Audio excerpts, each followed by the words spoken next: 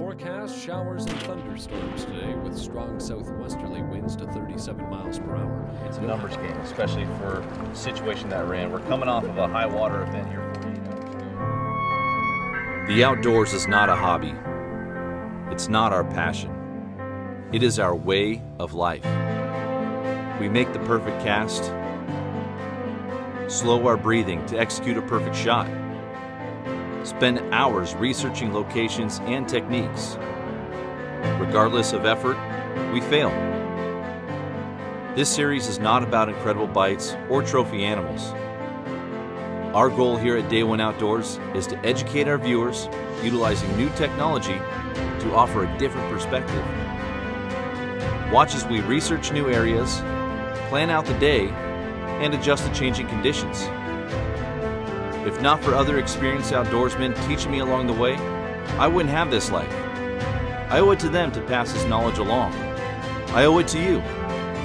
Join us here on Day One Outdoors, and let's learn how to become more successful in the field and on the water from day one.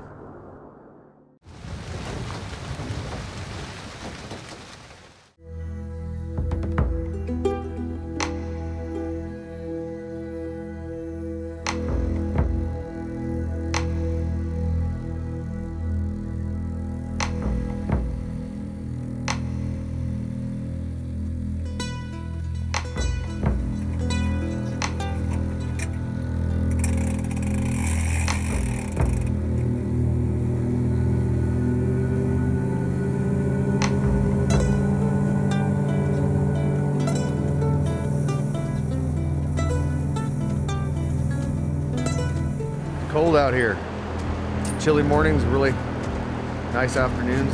As soon as the fog lifts, it's gonna be awesome. We're getting set up on our second morning here.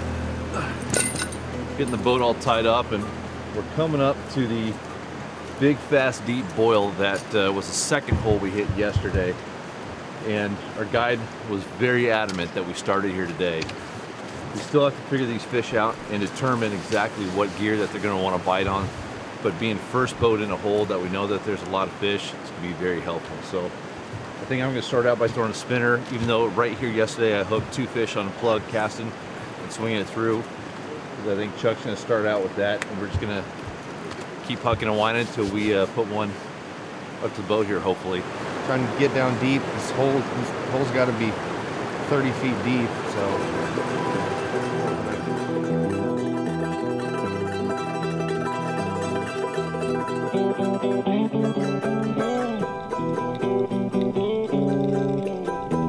Oh, there he is. My second cast out here, and I made my first cast out into the main current, try to catch the edge. Second cast, I put it right into the boil.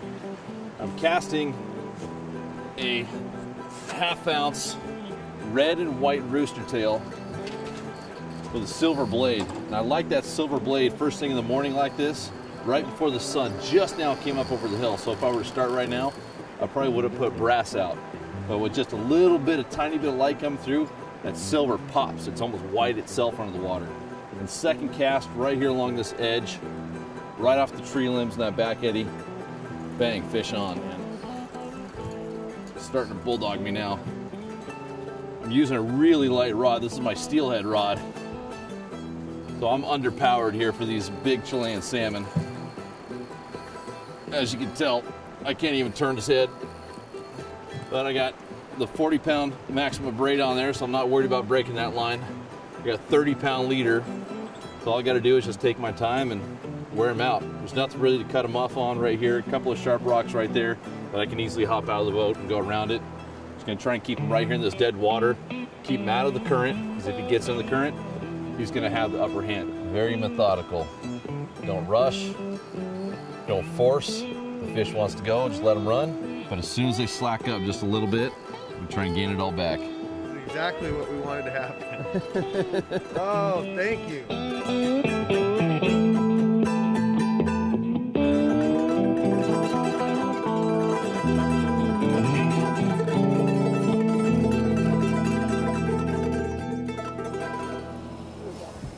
Nice. Bang. Nice. Look at the tail, wow. man. That looks like a big hen there. That's awesome. That's my first Chilean river salmon. Again, most of these fish are lower river stock, and so they're going to turn color quick, but we're not here to consume. We're here to get an understanding of this fishery and appreciate it for what it is. It's a trophy fishery. These are all big fish. This is an average size Chinook. I'm going to grab the pliers here real quick. We'll pop the spinner out of its mouth, hold it up, get a quick shot, and let it go. That rooster tail red and white. First thing in the morning, that white just shines really well. Or that silver blade shines really well. Right in the corner, perfect. There it goes. Slides right out with the barbless. Oh, look at that thing. Bruiser hen. These fish look exactly like our lower Columbia River salmon. They bronze up real quick. Short, stocky, just footballs. A lot of power. That was awesome on my steelhead rod. Way underpowered, that was great. All right, let's slip her in here. So much fun. Several thousand miles away from home. The river looks just like home. The mountains look just like home. The gear looks just like home. The fish look just like home. I might have to move down here. This is awesome. Yo creo que ahí sería los lugares donde están saltando más ahora, donde hay más números. I just checked my line after landing that fish, and just as I suspected, it's all frayed up. So what I did is I just cut a little bit off, and we're replacing it, but man, the fact that we were able to land that big of a fish on frayed up line, that's awesome.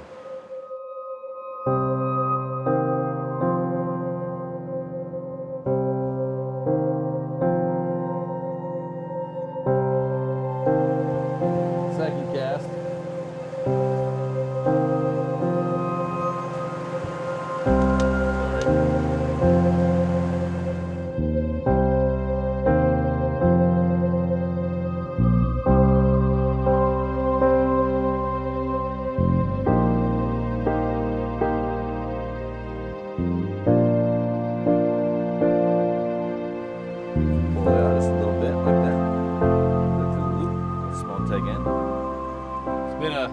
Slower morning than expected, but man, you couldn't have asked for a better way to start out with that fish on the second cast. And right now, all we're doing is just keep on changing up lures, changing up colors. We know that there's a lot of fish here. Obviously, they're rolling, they're moving.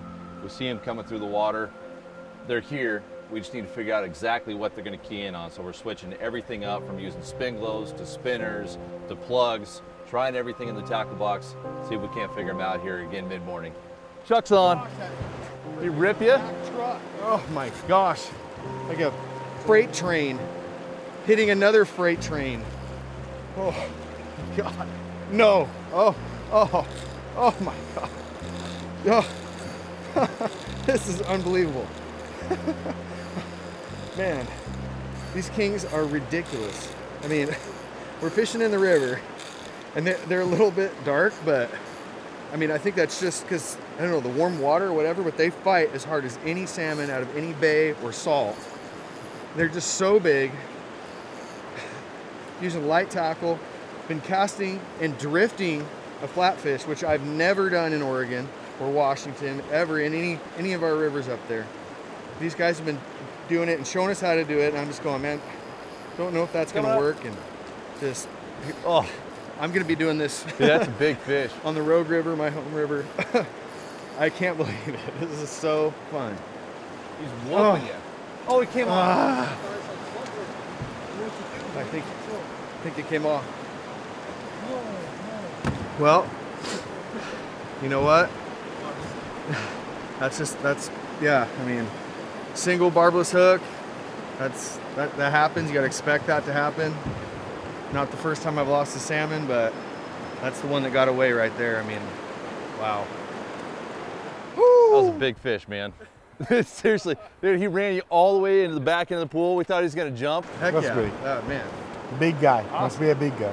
Okay, my 30 hung right here in the middle the whole time on a steelhead rod. Yours went I had current pressure back on that to the pool. fish the whole time. He's just shaking it and shaking it. Just maybe, you know, just no barb. I was starting to wonder if he was going to go down to the next hole or have to jump in the boat because he was heading straight for the next hole. Oh, man. Yay! To see these guys down here trying things with, they're using our same gear, but they're just, you know, experimenting and doing things that maybe, you know, we're not doing at home just because we haven't seen it done before. I mean, I haven't seen that before. Have you, Cody? Oh, for coho. Yeah, we don't typically do this back at home. Right. I mean, I'm gonna be like looking for water just like this. Park my boat, you know. It's tough to, I mean, you're not even, you can see there's not even a kicker on this boat. You're not allowed to back troller. You can't fish with the motor here, but you know, essentially you're trying to get the same action, you know, from the bank. Oof, a hammer. It's aggressive. I'm just checking my drag. It was too low, my drag. Now I adjust my drag, now it's working good. I felt the bite. Boom! Hit it hard? Hard. Less than chuck fish, but hard. Oh, hot fish! Hot fish! Good job, bud.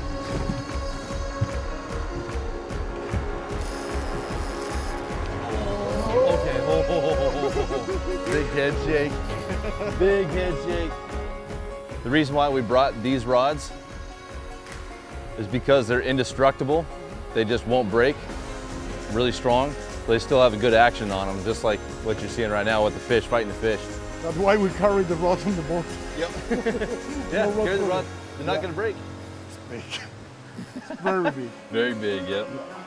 You fight them like a fly fisherman. Yeah. Oh, it's like reeling a halibut or something. It's just a rock rolling down the river in the current.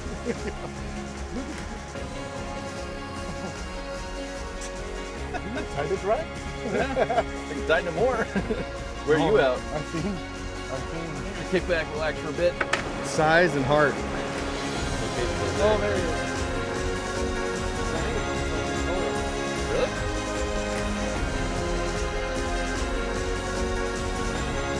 When it gets close, all your power's coming down low. Over the water. Yeah. There you go. Okay, watch the rocks here, watch the rocks. See, I can't turn guide brain off.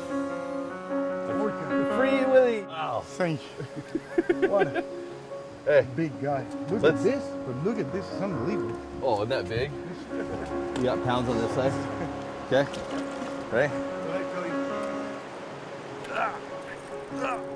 That's 40 pounds right there. Oh, gosh, that hurts. Comes out nice and easy. Guys, that is a monster river Chinook. I mean, look at that. Man. 40 pounds on the dot. That's awesome. Good job, Christian. Thank you. Well, thank you for sharing this, your home river, the river you've been fishing on since you were a kid, with your grandpa, catching Chinook out here. I'm glad you'll be here. Thank you for having us. This has been a treat. All you. Good team, man. All right, Chuck, once you put its head in the water, I'll hold on to the tail and we'll let the big dog go. Swim off, there he goes. Oh! Well, call it a day early. Oh, no way. Like you say. Like you say. Hell no.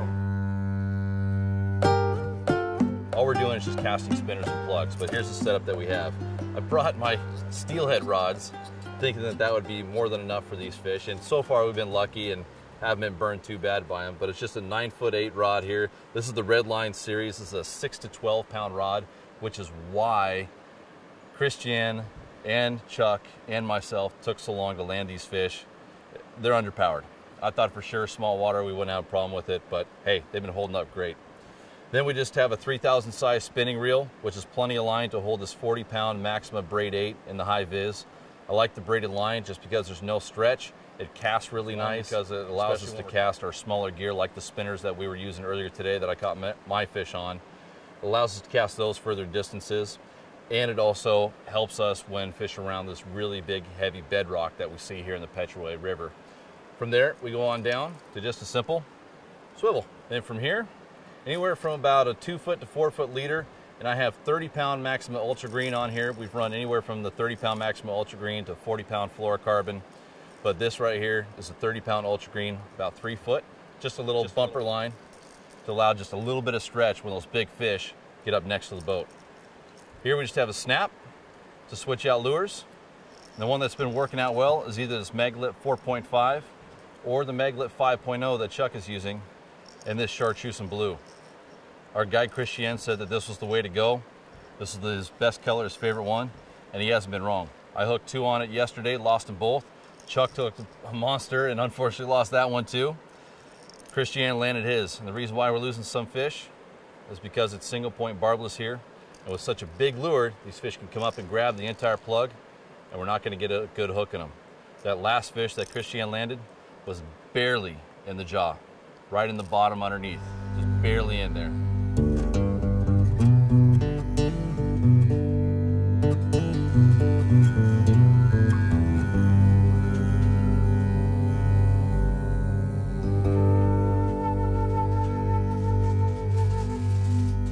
We ended our day on the Petraway River with a shoreside lunch prepared by our guides.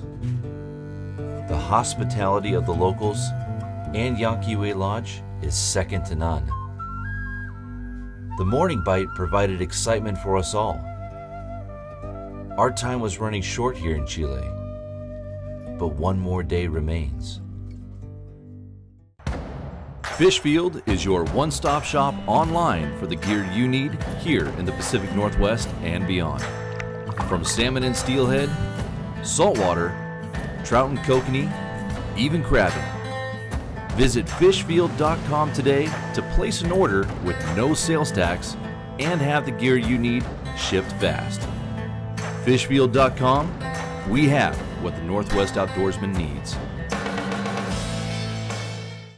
Every once in a while, a new lure comes along that catches every angler's attention.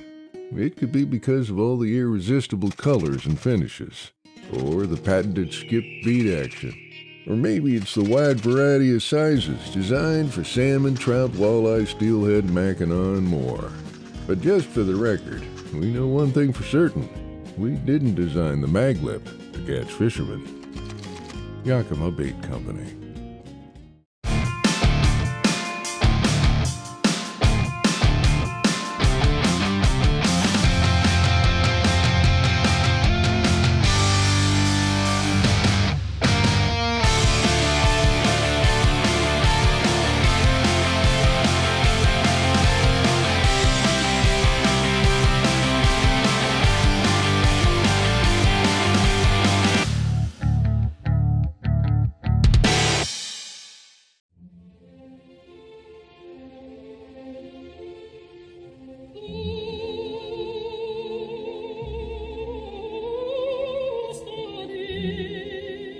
Salmon swim up to 3,000 miles to return to their exact place of birth to reproduce.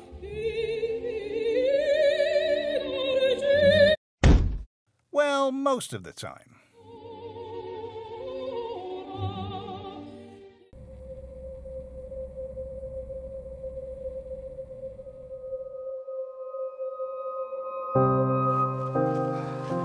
Let's do it, bud. We just pulled away from the ramp there and we're getting our gear put together. Tide's coming in right now, so I really want to hurry up and get our line in the water.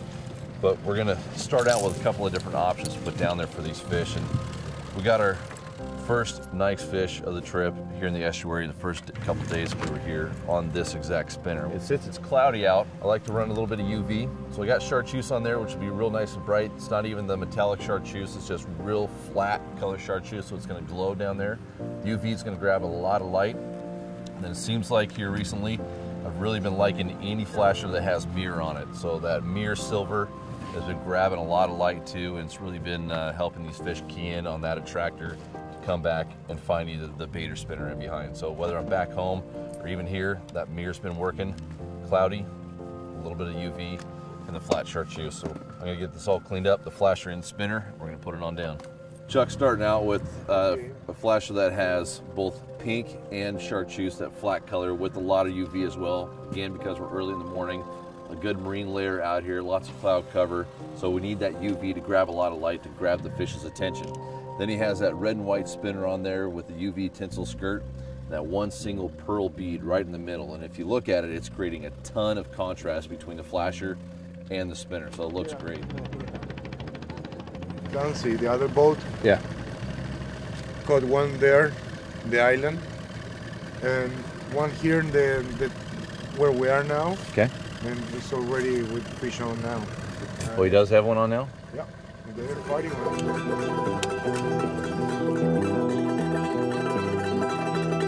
Buddy, hot fish. Woo! In my hand, dude. Dude, that was awesome. In your hand. In my hand. With the spinner that Cody said is his best one. I think I said a no way. So put him back out. Okay. No, Dude. no bait or anything. That was a hot fish. What? That was mean fish. Dang. Just jumping all over. Going so fast. Oh man, I think I might have blown that one. Honestly, I think. How so? Huh? You can't win them all. How'd you blow that one? I don't know. Dude, that fish is I don't jumping all know. over the place. Yeah, that was. Here, pull that spinner up. We here, know let's this take a thing look. works. That Mulkey 5.5 blade is one of my favorite ones because it has a nice thump to it. Don't need much speed to get it going. That contrast, that white bead there in the middle, just like we talked about. You Yeah. view with the cloud out, and that blink between the chartreuse and pink. It's almost like you know what you're doing, Cody. To pretend to. Awesome. Well, I can't wait to get this thing back out here. He's marking a lot of fish. Look at that screen right now. Coming soon. Freshen it up real quick. Just clean it up. We're on fish. That is so let's good get 'em news. down. Yeah. Hook's playing Definitely a big slug of fish have come in here since we've been fishing. Yeah, since the last time we were out here, it's marking way more fish. We're biting. Everybody's getting fish. And guess what? We're leaving tomorrow morning. Let's make the most of this. That's right. All right, get it down, All right, bud. thanks, man. Okay.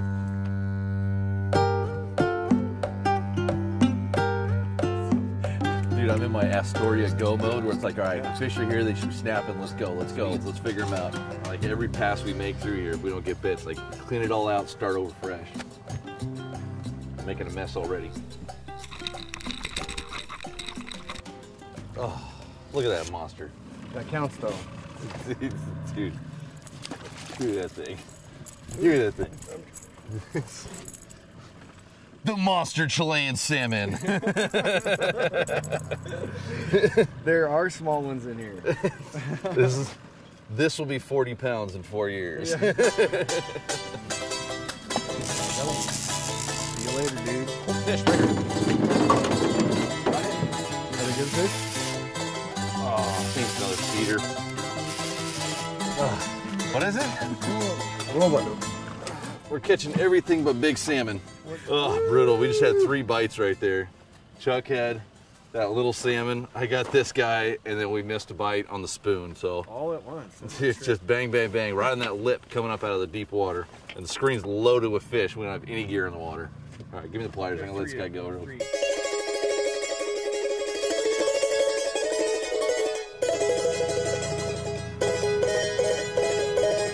Chuck. Let's find like another small one. Yeah. Not bad. They're getting bigger. Nice. That's too big for the net. Chuck, you're what, 2 for 3 now? Yeah, I guess so. In the hot rod today. I think it's because I'm holding it. It's not in a rod holder. Extra action. That's right. I'm getting that. You know, as my head bobs, I go a little jerk action there. Twitch. Jigging it. That's right. We're right at low slack. And we finally hooked up. It's on that exact same green spinner. It's not a huge fish, but hey, we'll take it at this point. Well, that's actually a good fish.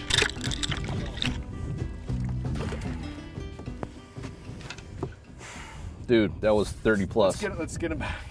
That was a big fish. I got to see it.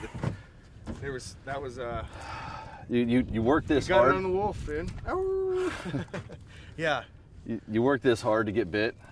Finally happens, and it's a big fish. What sucks about that fish, they just swam right at the boat, and I couldn't keep any attention. He just kept coming up in the water column, and when you have a camera attached, plus a bumper, plus a long leader, you just Brutal. you just lose them sometimes. So I'm frustrated. I'm frustrated. Oh my god. That was a big fish too. Oh man. Green spinner again. That had the Was that? that had the bloody tuna on it. Dude. Come on. Positive. Yep. We're close. Do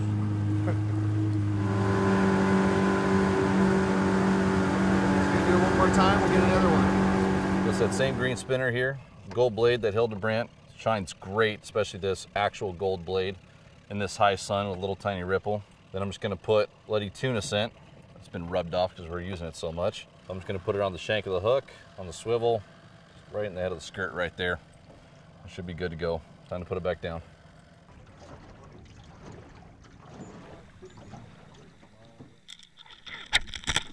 He's right here at the boat again.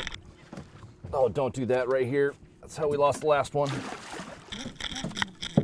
Oh, come on. Go, run. Run away from the boat. There you go. Oh, we go! The shark, I don't want him next to the boat until he's tired. I don't think my heart's ever raced this much for salmon in like 10 years. And I think it's because we just work so hard. We got the cameras here and everything. Just, oh. Good, do that, do that. It's coming up over here. On the other side, jump on the other side. Right fish. Look at that. Are you scared of me? Are you scared of? You scared of? No. Okay. Dude. Ah, he's strong fish. This is fresh. Oh. Yeah. Good morning. Good job. Nice work, buddy. You deserve that fish. All Okay, day long. You got next one. I'm coming too close to losing these things. Good work, dude. He's jumping on the other side of the boat Man. a half dozen times. Look at the size of that slab. Oh my gosh. Thank you. Yeah. So it's a little bit smaller fish than what we lost, but like Chuck said, I'm just always amazed at the consistent quality of size of these things. Fins are moving, pectoral fins are sticking straight out, just about ready to go. Bright fish too, just gorgeous. That is a killer fish. There she goes. There she goes. Bloody. Top boat right here. 6,000 miles away from our home waters in the Pacific Northwest, and we felt at home. The anglers we encountered during our time in Chile shared our same passion for these fall Chinook. These fish found a way to thrive in unfamiliar waters, discover new spawning grounds, and food sources. Yanquihue Lodge here in Chile is at the forefront of a new fishery. This is where cold water anglers will come to experience the power and size of king salmon not found anywhere else in the world.